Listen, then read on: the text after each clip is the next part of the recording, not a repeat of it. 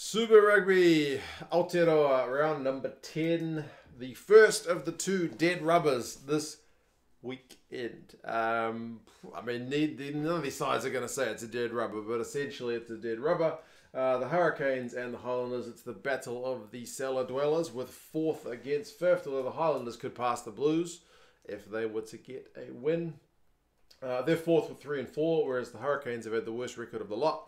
1 and 6, which is only marginally better than what the Chiefs had last year when they went winless. But some close games, like similar to the Chiefs last year, even though they couldn't get wins, they've still had some pretty close games, losing bonus points and whatnot. So I don't think this is a competition where there's like a team which is terrible up against giants kind of thing. Everyone's within touching distance of each other. That's a good thing to see. But all that being said, this is a battle of 4th against 5th in their final game for both of them before we kick off Super Rugby Trans-Tasman.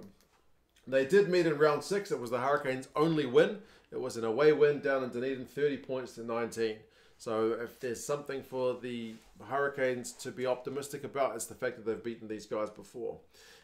Both sides have named relatively stable lineups, and I guess that's... you might think last game of the season, nothing on the line, throw some of the youngsters in, but with Trans-Tasman on the way, I guess they want to try and keep some of that continuity going. So Numia, Coles and Lomax for the Hurricanes, that's their front row. Blackwell, Scrafton, I think that's the same front row as last week. They were getting bullied at scrum time, so it's an area they will have to improve. Prinsep, Kirifi and Flanders make out the rest of their back row. Remember, Savea is out for quite some time. Kirifi is a tackling machine. As always, he just needs to watch the penalty counts and he'll be fine. Campbell and Love is the 9-10 combo. I think I said it, at least I said it privately. I may not have said it publicly before the start of the season, that I was concerned for the Canes and that their 9-10 combo, even before they got injuries, was looking a bit shaky compared to some of the other teams, and maybe that's been the case. They are such crucial positions with no Perenara, even Garden Bishop and Hickey and whatnot, all injured. Perenara's in Japan.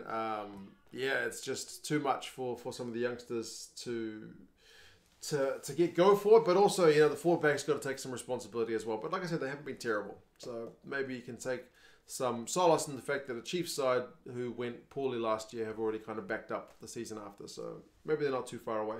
Laumape and Proctor, 12-13. Proctor gets a start this week from the bench last week. Rayasi, Savea, that's Julian, and Jordie Barrett make out the back three. Jordie Barrett's probably been the best of the Hurricanes players, but that's a tough position to be the best in if you're looking at All Blacks honours, because there's some other pretty good fullbacks in New Zealand. The bench, Aumua, Armstrong, Fido are there, Walker-Leawere. There's a potential debut, I think, for Patafilo. Umaga-Jensen's there as well. For the Highlanders, again, it's pretty stable. Johnston and De Groot swap places, so Johnston gets a start this week. Dixon, Tokalahi make up the front row. I've been impressed with Tokalahi for most of the season. Bryn Evans, likewise, has been pretty good. Pretty dynamic ball-carrying lock, and Josh Dixon next to him. Frizzell, Harmon, and Jimeno. And if you're looking for standout players from the Highlanders, apart from Aaron Smith, Frizzell's probably been a guy who's really put his hand back up after dipping last year. Big time improvement from him, very pleasing to see. Harmon's been doing some good work at the breakdown, and his tackle counts are good now that he's getting more minutes from his move from the Crusaders. And Jimeno has really stepped up to the plate well. He's not excelled in any one area. He's been good at the breakdown. He's had high tackle counts and a decent ball carrier, so he's been a really good addition. Hope he's enjoyed his time in Super Rugby, and hopefully he's a better player for it. Smith and Hunt's the 19 combo, and you would certainly prefer them to the Hurricanes lot, just in terms of experience, especially. Gregory and Tompkinson is the midfield. Nareki, who's been the most kind of live wire of the Highlanders' backs. Gilbert gets his first game of the season, back from injury. And Josh Iwani at fullback. Honix on the bench. Selby-Rickit, Hamilton, Collins. So it's a 6-2 split. They got Lynchus and Renton, 2 Lucy's on the bench. Mikali 2 is injured. Punivai is injured, so a few changes. The head-to-head stuff, neither of these sides has been great at generating clean breaks. 4th, the Hurricanes. 5th, the Highlanders. They've got 53 and 52 clean breaks, respectively. To put that into context, the Blues are 3rd, and they've got 65. So there's a gap between these guys and the teams above them. Run meters, they're also 5th and 4th. So that probably links in partly to clean breaks. Tackling percentages, they're in 1% of each other, so they're pretty solid in the mid-80s. Line-out percentages, interestingly, the Highlanders are pretty good there. They're the second best team, 91%, whereas the Hurricanes, as evidenced in a few times recently, Dane Cole's throwing has been a bit off. They are fourth with 83%, so almost a 10% difference in their line-out accuracy, which could be an area of concern. Offloads, fourth and fifth. So, yeah, it's not been a big part of either of their games. Yeah, yellow cards, 7 for the Hurricanes, 3 for the Highlanders, and I think that's first and second. So the Hurricanes have been getting slammed with yellow cards this season. Key players, I already mentioned Frizzell. He's got the most carries in Super Rugby Aotearoa. He's 6th for defenders beaten. He is a proper unit of a player this year. Laumape is 4th for carries in Super Rugby Aotearoa, but he doesn't even appear in the top guys list for defenders beaten. That's not something he's been doing. I've been harping on about this, and I hope people are also kind of cottoning on to that fact. He's not been busting tackles. He's up there for clean breaks. He's up there for run meters, but he's not been busting through people.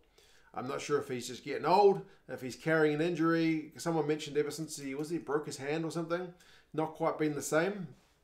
Or maybe he's just shifting his game to be more of a player that he thinks the All Blacks will look favourably on instead of just a big wrecking ball. We've talked about it a lot, but I do think the stats show us that his game has shifted. I mean, you can see it with your own eyes, but the stats back that up. Dixon and Blackwell are the 2 line-out guys for both sides, so they will have to both be on form. But as I mentioned, the Highlanders' numbers are generally a lot better. The game is on Friday at 7:05, so it's a pretty standard kickoff time. Hopefully it should be a good game. The bookies have got the Hurricanes by 3, and Rugby Forecast algorithm goes a step further and says the Hurricanes by 6. So yeah, certainly a lot of pride on the line, and like I said, going into Super Rugby Trans-Tasman, they will want to keep some kind of form, so neither side is just going to want to roll over and treat this one casually, even if there is nothing really on the line. Hopefully it's a good game. Hopefully both teams chuck it around a bit, but yeah, you guys let me know your thoughts. How do you think this one is going to go? Do you think the Hurricanes can get their second win, or do you think the Highlanders will finish with kind of a 50-50 record, 4-4? You guys let me know your thoughts. Like the video if you managed to get all this way through, because that helps grow the channel. And yeah, I'll talk to you guys again soon. See you later.